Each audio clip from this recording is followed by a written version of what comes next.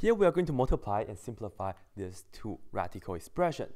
And you have to remember, inside times inside and outside times outside. First of all, you see that this 5 is on the outside. 5 times this cube root, right? And for the second parenthesis here, we technically just have a 1 on the outside. So, based on the numbers on the outside, 5 times 1 is just 5. That's all.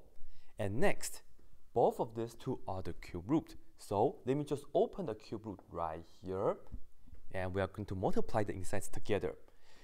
As we can see, we have 6 times 4. That's going to give us 24, and that stays inside.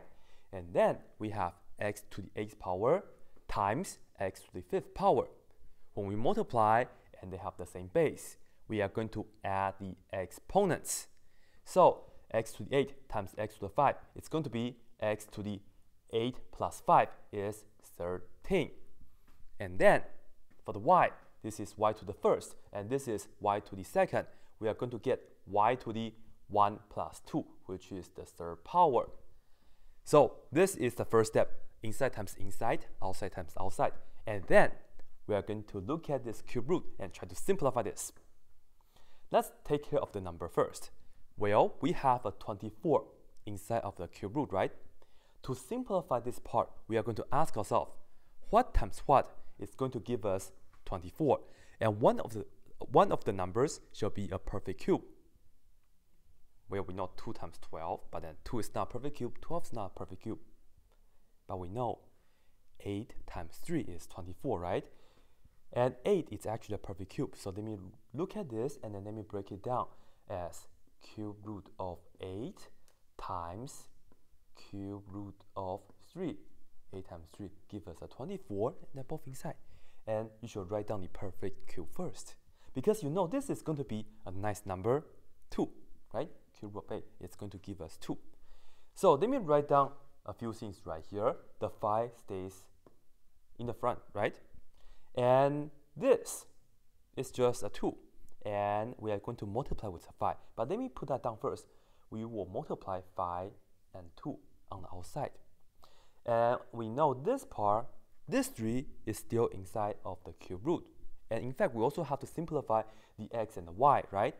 Let me just open with some space right here. Let me open a cube root right here. We know we have this 3 inside. For the 24, the inside of the cube root, we've broken down into 2 cube root of 3. And now we are going to work out how can we simplify x to the 13th power inside of the cube root. And to do so, we're just going to divide the powers. So this right here, let me just put it down on the side. We are going to do this for x. All we have to do is look at the power here and then divide it by the index. So I just have to look at 13 and I'm going to divide it by 3. And please do long division because we need to look at the remainder. You see, 3 goes into 13 at most 4 times. 4 times 3 is 12, and then we subtract and we have the 1 left, right? This is important because this 4 is going to tell us how many of the x that we can take out. We will have x to the 4th power on the outside, and let's put that down. X to the 4th power on the outside. And this 1 is a remainder, and this should remind you we have one more x remains inside. So inside here we have x to the 1st power. Let me put down the 1 right here to emphasize we have this 1x left. If this was a 2, of course you will have x squared inside. Okay.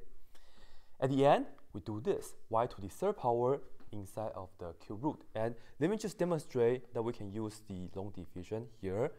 Well, I'm going to look at this, put it inside, and then I'm going to divide it by the index, which is 3. Well, 3 goes into 3 exactly 1 time. 1 times 3 is 3. Subtract, you get 0. This one tells us that we can take out one of the y outside. So we have y to the 1st power. And then we have 0y inside. No more y inside. If you want to put it down as y to the 0th power, fine. But that's just 1 anyways, right? 0 remainder, that means we have no more y inside. At the very end, I'm just going to clear things up for you guys. For example, I can do 5 times 2, which is 10. And then let's write this down nicely. We have x to the 4th power here. y to the first, then we just put on y to the first without writing down the 1. And then for the cube root, write it down nicely. The little 3 is right here, and we have the radical symbol, and the inside we have the 3x to the first. So just 3x, like this. This right here is the answer.